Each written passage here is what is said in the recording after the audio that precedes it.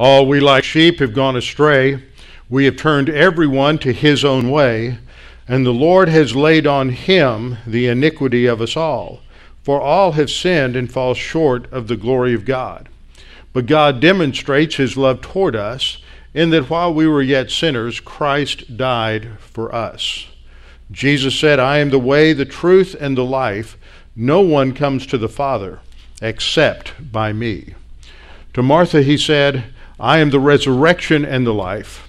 He who believes in me, though he were dead, yet shall he live. And whosoever lives and believes in me shall never die. Do you believe this? Before we open the Word of God together this morning, let's go to the Lord in prayer.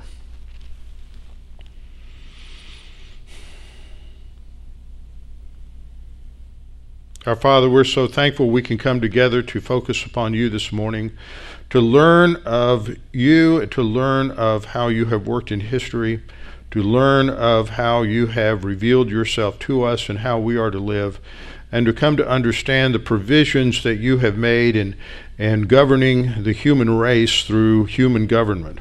Father, we pray that you would help us to understand the principles laid down in your word, that we might be able to make wise decisions, especially in this election year, decisions that will honor and glorify you despite the fact that we have so many flawed candidates. Father, we pray that you would guide and direct our thinking this morning. In Christ's name, amen. Open your Bibles with me to Matthew chapter 22. Matthew 22, we're going to begin approximately where I ended the last time. But as I said at the end of the previous lesson, I want to go on and take what we learned from Matthew 22, 15 to 22, and to expand that in terms of a framework for understanding the role of the Christian in relation to civil government. It's important that we understand this today as much as any time, but I think that in recent years we have seen the function of the government of the United States deteriorate. Poll after poll demonstrates that the people have little faith in our representatives in Congress and our president, that the direction of the country is not where it should be. And yet, election after election in the last 20, 25 years seems to not resolve any of these problems, but things get worse, and some of us think they're getting worse quicker than they were 5 or 8 or 10 years ago. So we need to think through what the Bible says about the believer and the believer's role in relation to government. Recently, I was going through files and cleaning things out, and I ran across an article. I'm not sure where it was originally published. Somebody gave this to me. It was this article published in October 13th of 1975. And it is a review of a document that was discovered in May of 1919. I don't think that's anybody here was alive at that point. In May of 1919, at Dusseldorf, Germany, the Allied forces obtained a copy of the Communist Rules of Revolution. And if you listen to them, you will see how these rules have been implemented by certain political parties. Not everyone, I'm not painting everything with a broad stroke, but many of these have come through, especially in those who hold to the progressive worldview that is dominating so much of both parties. There are, let me see here, I'll go through this. There's 3 major points, and B has several subpoints. So A is corrupt the young, get them away from religion, get them interested in sex, make them superficial, destroy their ruggedness. I think we could all agree that has happened more than we ever imagined. I remember the first time I heard this was long before 1975, and that is certainly true. We live in a world where young people have become so effeminized due to several factors, that we've lost our sense. We have young men who don't know what it means to be a man. We have middle-aged men who have forgotten what it means to be a man. We have been told that true manliness is somehow it's somehow chauvinistic, and that's far from the truth. B, get control of all means of publicity, thereby, 1, get the people's minds off their government by focusing their attention on athletics, sexy books, and plays, and other trivialities. 2, divide the people into hostile groups by constantly harping on controversial matters of no importance. 3, destroy the people's faith in their natural leaders by holding the latter up to contempt, ridicule, and obloquy. 4, always preach true democracy, but seize power as fast as and as ruthlessly as possible. 5, by encouraging government extravagance, destroy its credit, produce fear of inflation with rising prices and general discontent. 6, foment unnecessary strikes in vital industries, encourage civil disorders, and foster lenient and soft attitude on the part of government towards such disorders. 7, by specious argument cause the breakdown of the old moral virtues, honesty, sobriety, confidence, faith in the pledged word, and ruggedness. C, cause the registration of all firearms on some pretext with a view towards confiscating them and leaving the population helpless. I think that's a pretty good summary of a lot of values that we need to definitely eschew and work against, because that is what destroys any civilization or culture from the inside out. Now, last time we were focusing in this section in Matthew 22, which is part of a threefold series of questions that the Sadducees, Pharisees, and other religious leaders bring to Jesus to attempt to discredit him, among either anger the masses or to anger the Roman government. Somehow, if he falls into the trap, one or the other will go against him. This attempt failed. The question they were asking is, tell us, therefore, what do you think? Is it lawful to pay taxes to Caesar or not? And during this time, in fact, since about 6 A.D. under Tiberius, there were and continue to be, up until the destruction of the temple in AD 70, numerous tax revolts against the Romans. It was a hot issue that fomented a lot of reaction, hostile reaction among the Jews. So if Jesus said, yes, pay the taxes, then he's going to anger the masses. If he says, no, it's a legal tax, then the Romans will go after him. So how is he going to answer this question? Now, last time I pointed out that Jesus, in his answer, says, show me the tax money. So they brought him a denarius. A denarius was a Roman coin, and on that coin you had a picture of, in this case, and at this time, the emperor was Tiberius.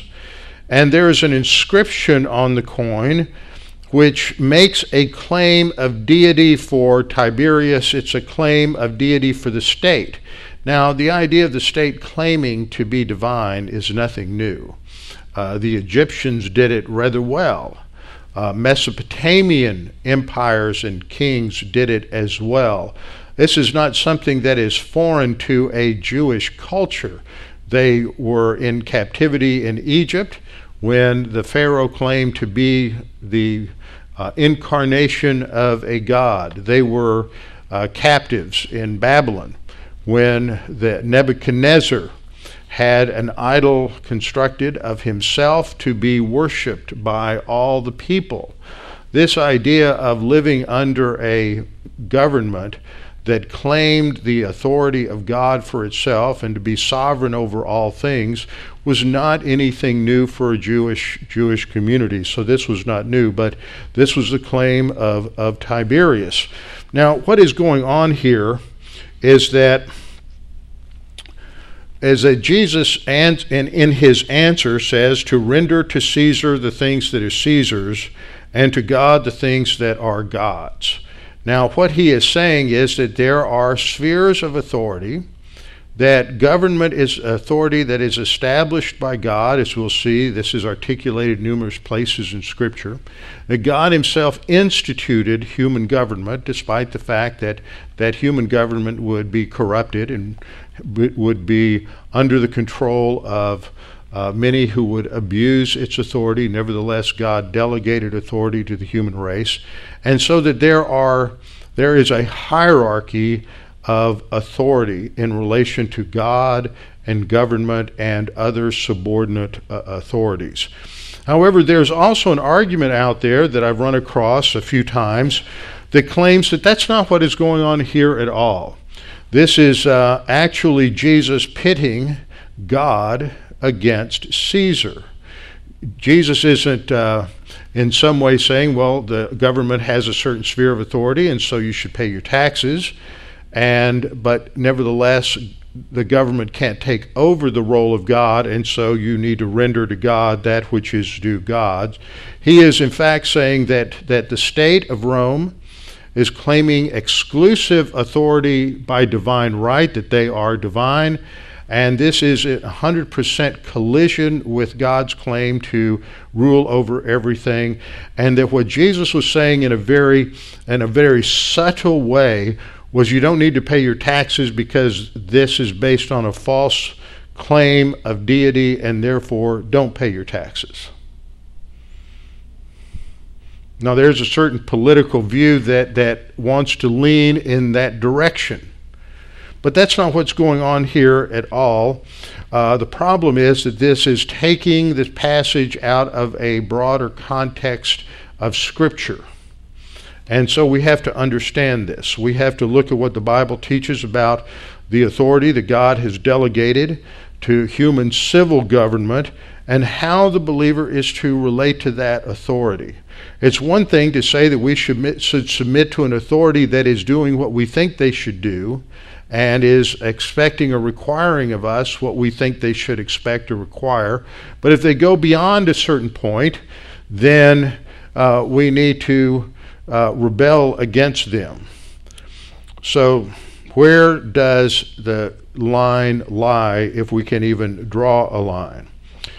So let's look at a few passages. Turn first of all to Genesis chapter 9. In Genesis, as we've studied in the past, there are 5 divine institutions laid out. God established these. In this organization of these 5 divine institutions, we see that each builds upon the previous one, and that these were instituted by God for the stability and the preservation and the perpetuation of the human race.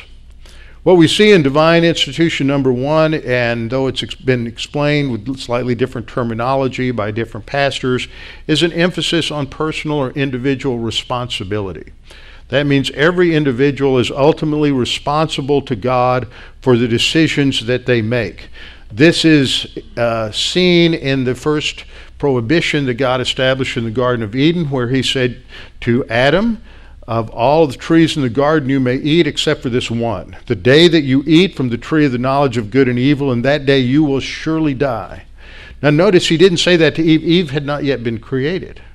He's given that to Adam. And this is going to become Adam's responsibility, that when God creates Eve, it's his responsibility as the head of the race and as the spiritual head to inform and instruct Eve on these realities, which is what took place. So the second divine institution is marriage. Marriage is designed for the perpetuation of the human race. It provides stability and it provides the proper and only framework for sexual relations. And even though the only purpose for sexual relations is not the propagation of the species, it is to be enjoyed only within that framework of marriage. In marriage, there's an authority structure. The husband is the authority. So authority is, as we've studied in 1 Samuel, authority runs through every one of these divine institutions. And that's so important to understand because there are times, because of sin, that we all want to subvert the authority that is over us. That is part of sinfulness because the orientation of the sin nature is to self-absorption and self-indulgence, and we want it to be all about us. Narcissism is the domain of the sin nature. The marriage produces children. Now, even though Adam and Eve did not have children in the garden, the fact that they were commanded to be fruitful and multiply envisions the reality of children, and all three of these divine institutions are given before there's any sin. So even in perfect environment, God recognized that authority needed to function, so authority is not a bad thing. That authority needed to function for there to be order and for there to be organization and to be able to accomplish the goals and purposes that God had established for the human race. Now we all know that Adam and Eve sinned. They disobeyed God. Eve ate the fruit first. Adam ate the fruit second. And that plunged his action, not hers, plunged the human race into corruption. And it reverberated through all of creation so that all of creation became corrupted by the presence of sin and evil. Now, there were no established governing authorities in the period from Adam to Noah. The only authority was that which was inherent within the family. And there's a massive breakdown in society. There's the murder in the first family of between two brothers. Cain murders Abel. And then there are subsequent murders. There's the development of polygamy. All of this goes on so that by the time we come to Noah, God, we're told, anthropomorphically or anthropopathically, is disgusted with the human race, regrets that he created the human race because the thoughts of man's heart is continuously evil. He is in rebellion against God, and the only ones that find grace in the eyes of the Lord is Noah, his wife, his 3 sons, and their wives. And then God brings a judgment on the earth, wipes out all living things that breathe the air, except for those families and those that are preserved upon the ark. Coming off the ark, the human race gets a second chance, and God establishes a covenant with Noah. We're going to accomplish new rules. There are things that are similar, things that are different with the original creation covenant. But for our purposes, what we're going to focus on is 2 verses. These 2 verses establish a new system of authority that will be established. God, on basis of these verses, delegates to mankind the responsibility of self-government. Man is for the first time mandated to govern himself. And so this is what we see here. God, we have to remember, is omniscient. We have some people, we have Christians, we have non-Christians, we have a lot of folks who think, oh, we should not have capital punishment. Capital punishment is often abused. It is often someone who is not truly guilty is sentenced to death. There have been those who have been unjustifiably and wrongly executed because of capital punishment, so we ought not have capital punishment. Well, guess what, folks? God, in his omniscience, knew that that would happen. Now, if that's a justification for not doing it, then why did God go ahead and authorize it and mandate it? So the fact that man fails is not an excuse for not having capital punishment. Just because we have people who fail at marriage and they are unfaithful or they have a divorce does not mean that we should just scrap marriage. Just because parents are failures at being parents and that the family unit does not function correctly, and sometimes it's just extremely dysfunctional and even destructive at times to those that are within those evil families, does not mean that we should just do away with families. See, just because an institution is being implemented by sinful, fallen, corrupt human beings doesn't mean that we do away with it, because the institution itself is established to preserve the human race, and especially human government and nationalism. The fifth, fourth, and fifth divine institutions are given to help restrain the sinfulness of mankind. And this is what we see, that God created the governing authorities for the purpose of that they are ministers of righteousness in Romans 13 in the New Testament. But what we see here in Genesis chapter 9 is the foundation for human government. God has delegated this human government. The original government was divine, and that was the rule of God. So in principle, government is not flawed. Now, the reason I'm making that point is I have heard people, solid believers who spend a lot of time under solid teaching, make the point that, well, government is always evil. No, the people in government are evil, but government as a principle begins with God, and government as a principle is in and of itself not evil. So we have the delegation of certain government responsibilities here for the first time. And we look at this covenant, and one question we should ask is, how long does this covenant last? Well, the covenant lasts until God destroys the present heavens and the present earth. And that will not be until the end of the millennium. The Noahic covenant is a perpetual covenant, so it is still in effect.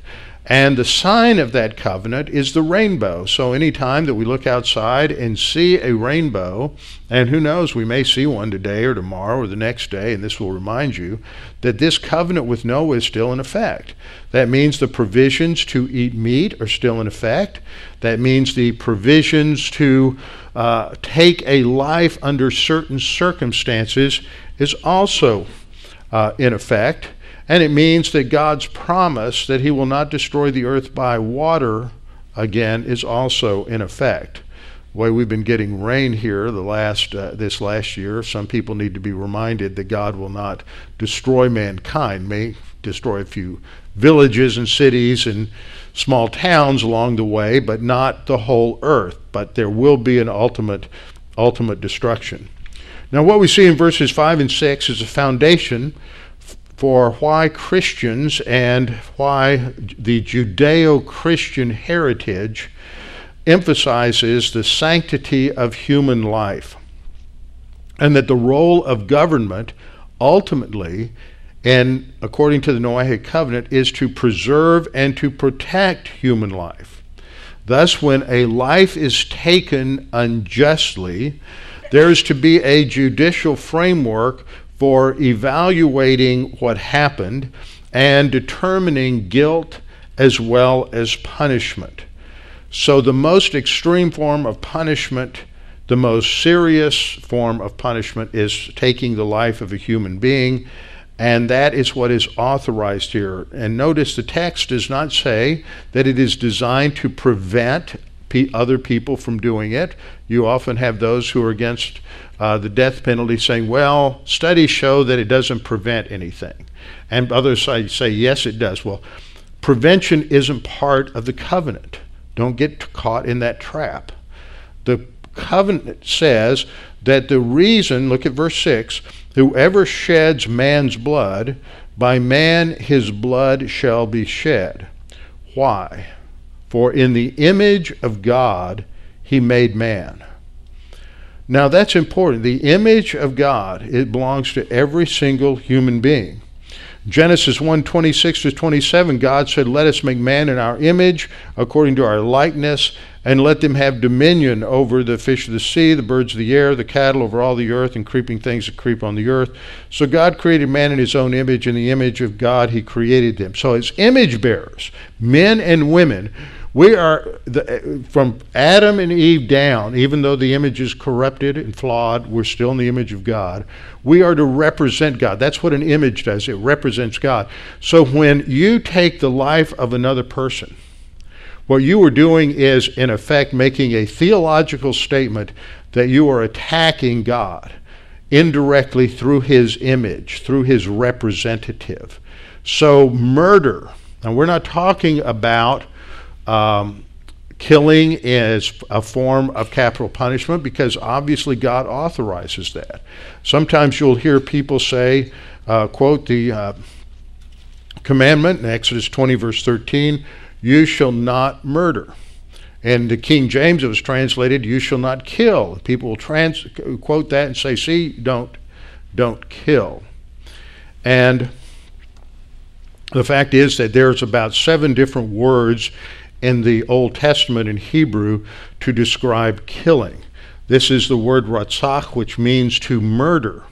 In fact, in Exodus chapter 21, there's another clear statement about capital punishment and stipulations that under certain conditions, the life of someone who commits murder is to be taken. There are numerous places in the Old Testament that authorize capital punishment. So capital punishment isn't ratzach. What is prohibited here is ratzach. Taking life in combat, self-defense, is not ratzach. That is not prohibited. Taking a life in self-defense is authorized. Taking a life in combat as part of war is also authorized. So we have to be careful to understand what the text actually says. So as we move from the covenant with Noah and we look at the covenant with Moses, we see that there's a structure at the beginning of the Mosaic Law, which we usually refer to as the 10 Commandments. Sometimes it's used, a more technical term is the Decalogue, which is the 10 sayings. But we have the 10 Commandments, and they're divided into basically two subject categories. The first category relates to how we relate to God. The second relates to how we relate to mankind. Jesus summarized the commandments. You shall love the Lord your God with all your heart, soul, mind, and strength. That's the first part of the 10 Commandments. And the second part is you shall love your neighbor as yourself. Now that is often abused by certain people who have a false sense of compassion. For example, I was informed yesterday by one of the men at our men's prayer breakfast that he was in a conversation with someone and the 10 Commandments came up. And he asked him, well, what are the greatest commandments? And the other person said, you shall love your neighbor as yourself. And said, this is why we need to let as many refugees and people come across the border as possible. Not letting them come is not loving our neighbor. And I thought about that. I said, that's typical progressivism that focuses on the wrong person as the neighbor. What about your actual neighbor who is killed by someone who is here illegally? What about your co-workers' children who become addicted to drugs because of the drug activity that comes across the border due to this illegal immigrant activity? Those are your neighbors also. But typical in progressivism, when you see somebody who's committed murder, you'll hear the liberals come out and they will be against capital punishment because they're focusing on the criminal, and you're going to love your neighbor, that is the criminal, and they forget about the victim of the crime who is also their neighbor. It is a selective and wrong application of the principle. But the second part of the Decalogue focuses on how man relates to man under the principle of loving your neighbor as yourself. You shall not murder, and this emphasizes the sanctity of life again, that it is the role of government to protect and provide security for people, and this is instantiated in this commandment. Second commandment is protection of the second and third divine institutions. You shall not commit adultery. And that is to preserve marriage and sexual relations within the framework of marriage, and to protect marriage so that it becomes the focal point of providing education and stability within a nation. When this divine institution begins to fall apart, and if you hadn't noticed, it is in this nation, we have a lower divorce rate now, but that's not because fewer people are getting divorced, it's because fewer people are getting married. They're just living together. And they'll live together for a while and then they won't. That's not the divine institution of marriage. Marriage is the focal point of stability for any culture.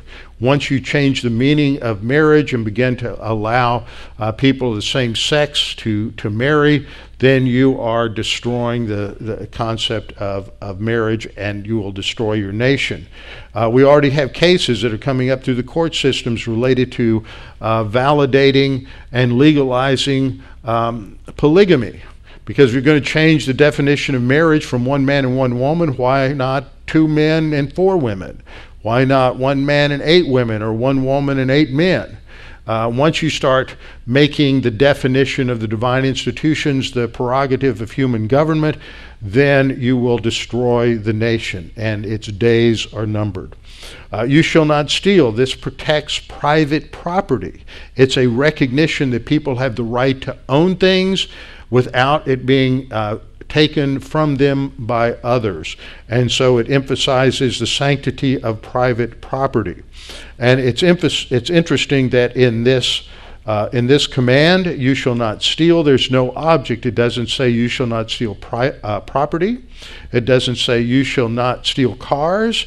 It doesn't say you shall not steal money. It says you shall not steal, period. So there's an unstated object. It implies that theft of any kind is also wrong. Then there is the next commandment, verse 16, you shall not bear false witness against your neighbor. And this protects the privacy, it protects the reputation of the neighbor. You can't steal his reputation, you can't steal his integrity. This is to protect the neighbor's good name and reputation, and also you can't falsely imprison him or falsely punish him, protecting him from those kinds of attacks. Now, the Lord Jesus Christ went to the cross because the Jewish leaders, the governing powers over the Jews, bore false witness against him. They made claims that were untrue. The last commandment, you shall not covet your neighbor's wife. This is the focus. This is what one of the things that convicted the Apostle Paul.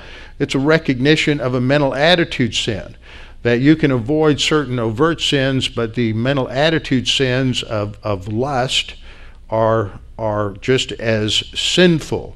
This last commandment highlights this and emphasizes that mental attitude sins of lust are also self-destructive. It destroys one's own personal integrity. So we see an authorization of government power to oversee these things and to emphasize them in a government. Now, the Mosaic Law was designed for the Jewish people, and was not intended to be transferred in toto to another country, but it provides a pattern. And this is such in our system of jurisprudence, which has its roots in English common law. This goes back to one of the greatest Anglo-Saxon kings, Alfred the Great, who was quite a biblical scholar. In fact, he translated many of the Psalms into Hebrew, and he composed a fine legal document referred to as the Dooms of Alfred the Great. And in Old Saxon, a doom was a law. So this is the laws of Alfred the Great, and this provides the foundation for the development of common law. Of law in England. So it's the Old Testament. Establishes and legitimizes human government as delegated by God, even though there would be kings and emperors that would be corrupt and would significantly abuse that authority and also set themselves up to be worshiped as God.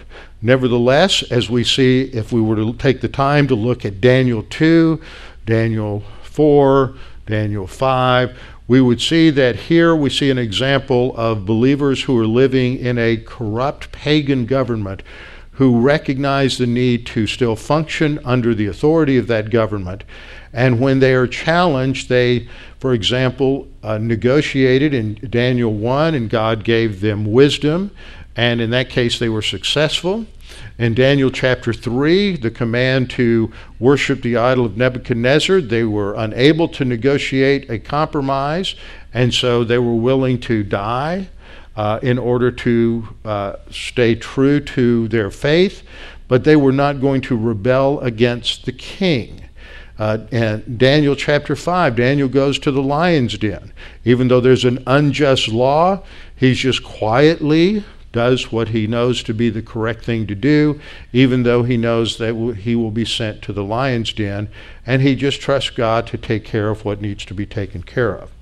When we get into the New Testament, Jesus also gives some instruction about human government and also provides an example of dealing with human government.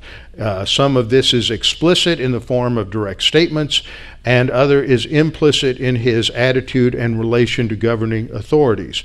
He taught and he demonstrated submission to government. Even when he is brought up on unjust charges based on false witnesses before a tyrannical government represented by Pontius Pilate, he submits to their decision. In fact, the irony is that if Jesus had not submitted to an unjust, tyrannical authority, we would not have salvation. Now that's something to ponder, because there are many of us who say, I'm not going to obey a tyrannical government. Think about it. So Jesus comes along in John chapter 19:11. He recognizes the authority of Rome, and he says to Pilate, you could have no power at all against me unless it had been given you from above. He's recognizing that the authority of human government is delegated under the authority of God. These are not necessarily mutually exclusive claims. That was the argument that I read against the interpretation of the render under Caesar that which is Caesar's and under God which is God's. Is he's setting these up as mutually exclusive domains, and therefore he's saying you either obey human government or you obey God. That's his bottom line. That was the crux of that argument. But Jesus is showing that there's a hierarchy here, that even corrupt governors rule under the authority of God, and God delegates that power. Another example, we see people going to Jesus to adjudicate civil cases. He refuses to do it.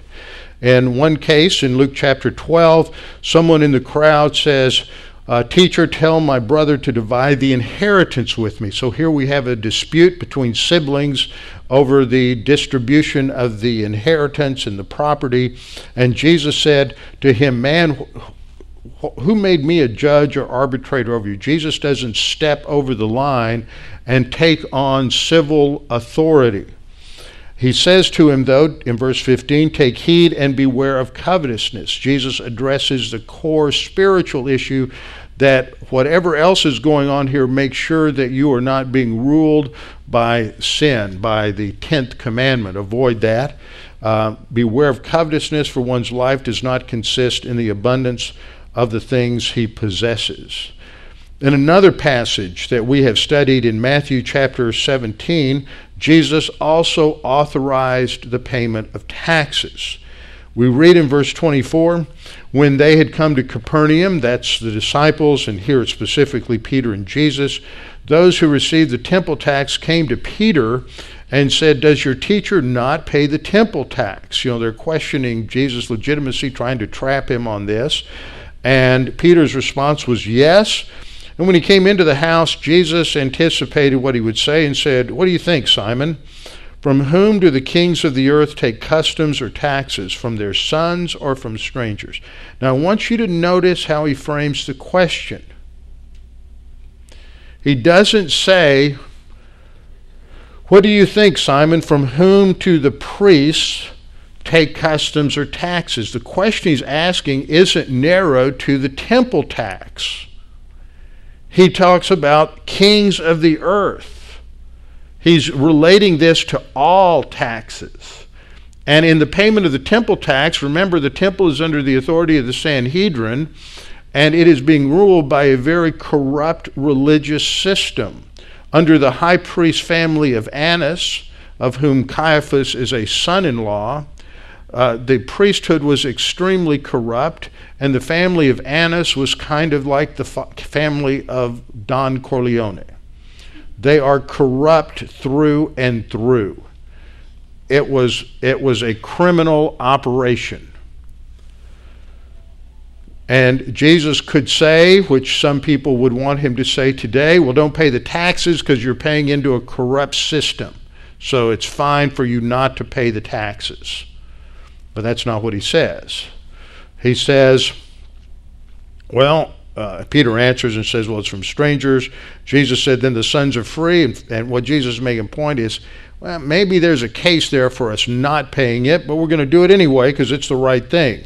Nevertheless, lest we offend them, go to the sea, cast in a hook, take up a fish, and you'll take a didrachma, piece of money out of his, that was for the payment of the tax, and then go and give it to them for you and me. Jesus doesn't challenge the right of paying taxes. But Jesus wasn't uncritical of governing authorities. He teaches that we are to obey authority, but he's also critical of the way the authority is exercised. Luke 22:25, he recognizes that the kings of the Gentiles exercise lordship in an arrogant, tyrannical manner. The kings of the Gentiles exercise lordship over them, and those who exercise authority over them are called benefactors. It's totally false. It's doublespeak, like Orwell's 1984. Mark 8:15, he challenges the Pharisees. He says, take heed, beware of the leaven of the Pharisees and the leaven of Herod. He does not. He realizes they are illegitimately practicing their authority. Nevertheless, you still pay the temple tax. Matthew 23:3 and 4. There's a further indictment of the religious leaders. We'll get to this in the next chapter in Matthew, the woes against the religious leaders. He said, therefore, whatever they, that is, the Pharisees, tell you to observe, that observe and do, but don't do it according to their works, for they say and do not do. And they bind heavy burdens, hard to bear, and lay them on men's shoulders, but they themselves will not move them with one of their fingers. He's indicting them for the egregious and horrible use of their authority and the wrong use of their authority, that it's unrighteous. But he says, still do what they say. Romans 13. Two other passages in the New Testament we'll hit briefly. I mentioned this last time. In Romans chapter 13, verse 6, Paul says, for because of this you also pay taxes. See, if he says pay taxes and Jesus really meant don't pay taxes to an illegitimate authority, then you'd have a problem. But the Bible's consistent. Pay taxes, for they are God's ministers, attending continually this very thing. Now, he's writing under the early part of Nero's reign. But nevertheless, Rome is still a corrupt, tyrannical empire. And he says, pay your taxes. Render therefore to all their due, taxes to whom taxes are due, customs to whom customs, fear to whom fear, honor to whom honor. And he began this discussion in Romans 13:1 and 2. Let every soul be subject to the governing authorities, for there is no authority except from God, and the authorities that exist are appointed by God. In other words, what he is saying is that even if human beings are abusing that authority, the delegation of it is still from God, and therefore we are to serve the government, obey the government as unto the Lord. That's what Peter's argument will be in 1 Peter 2. Therefore submit yourselves to every ordinance of man for the Lord's sake. We see the extent of obedience is to every ordinance. The motivation is because we're serving the Lord. That's the same thing that wives are to submit to their husbands as unto the Lord. Every time we submit to authority, we do it as unto the Lord, because as we studied in Samuel a few weeks ago, when Samuel indicts Saul for his disobedience, he says to him that rebellion is like the sin of divination, and insubordination is like the sin of idolatry and sin. It's wrong inherently, because this reflects the first sin of the universe, Satan's rebellion against God. So Peter goes on to say we're to obey the king as supreme, and governors and those sent by him, for the punishment of evildoers and for the praise of those who do good. Remember, Peter writes under the latter part of Nero's reign, when Nero was out of control and crazy and persecuting Christians. And he still says, submit to the authority of government. Why? Verse 15, for this is the will of God, that by doing good you may put to silence the ignorance of foolish men. And he'll go on to talk about the fact that when you do good, you may get punished, but it's better to be punished for doing good than being punished for not doing good, because if you get punished for not doing good, you deserve it. But when there's punishment for doing good, then that counts for eternity if it's under the filling of the Spirit. But that Peter, the same Peter who wrote this, is the Peter who recognized that there were times when you did not obey government. When the Sanhedrin ordered Peter and John to not preach the gospel, Peter and John said to them, whether it is right in the sight of God to listen to you more than God, you judge. For we cannot but speak the things which we have seen and heard.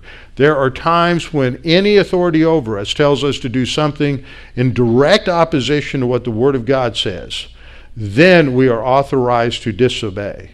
Not just some principle, but when there's a direct statement of Scripture, don't do this, and the government says to do it, then we're authorized to disobey. Or if the government says don't do this, or do this, and God says don't do it, then we are to always obey God. One last thought this morning. As we all wrestle with issues related to the election, whether it's national office, state office, local office. In the past, I encourage you to go back and think through the series I taught in 2008 on decision-making in the voting booth. The principles are still very much valid. But there's another principle that I think should be added to that. We are exhorted to pray for leaders in 1 Timothy 2:1 and 2. Paul writes, again, this is during the time of Nero, therefore I exhort first of all that supplications, prayers, intercessions, and giving of thanks be made for all men. That would include Nero. For kings and all who are in authority, that we may lead a quiet and peaceable life in all godliness and reverence. I think one criterion in determining who we elect for mayor, who we elect for governor, who we elect for any office, is are they going to have an administration that is inclined to increasing our freedom as Christians to function freely in the marketplace of ideas, or are they going to be hostile? Are they going to pass laws and ordinances that make it a distraction and a challenge? We had a mayor in Houston that was elected. She had an agenda, and she was anti-church in many of her things that she tried to pass. And it took a lot of time and energy and money and effort by Christian leaders to fight her agenda. She should never have been elected. Christians should never have voted for her on this principle alone. That she's going to have an administration that will try to put forth laws and ordinances, and also will appoint people who would be hostile to the practice in the marketplace of biblical Christianity. And that should be applied across the board. That is another principle that we should take into account as we're evaluating candidates and the people for whom we are to vote. But ultimately, we recognize that there is an authority in the universe.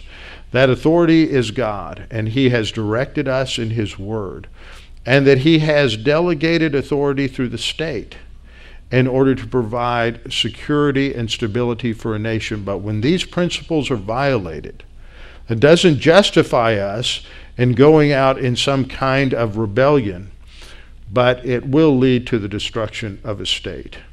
The only hope for this country is Jesus Christ.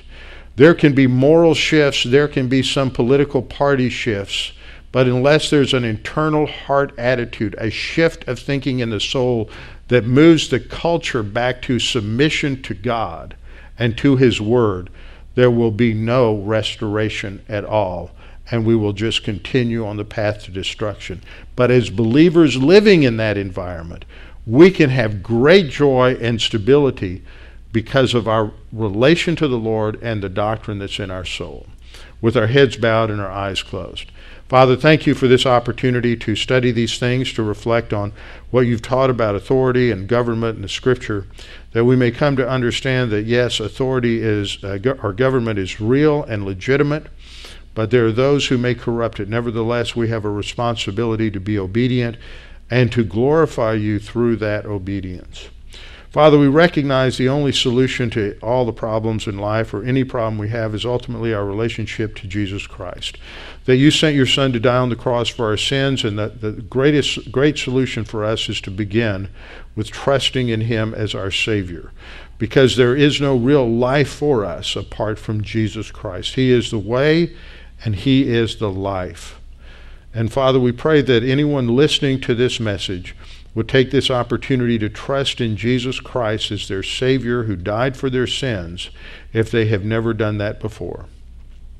And Father, for us as believers, we need to be reminded that citizenship in this world, especially under the Constitution of our nation, involves responsibilities, civil responsibilities related to obedience to the government and also involvement in the governing process. That is part of good civics and good civil responsibility.